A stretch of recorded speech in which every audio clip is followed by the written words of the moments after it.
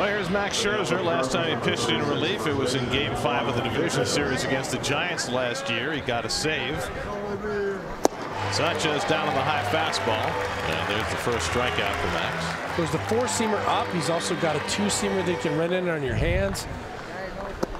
Good breaking ball to strike out Robertson, and there are 2 out. Throws 110 pitches in Game 3 against the Giants, then comes back 3 days later and is throwing gas in the 9th inning to get the save.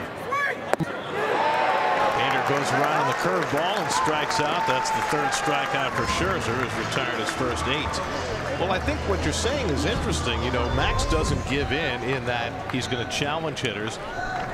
And that one catches the outside corner. He got the call on the curve, but not on the slider, and so Perez walks away. 4th strikeout for Scherzer.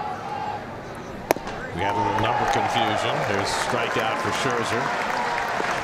It's number 81 in right field, and you know Daniel Polk has been wearing number 81 this spring. But Janesh Fargas is over for minor league camps.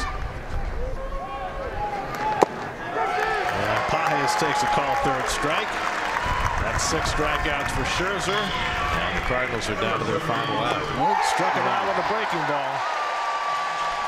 7 strikeouts for Scherzer, and so deGrom Scherzer Day in Port St. Lucie is a roaring success as they combine for 12 strikeouts.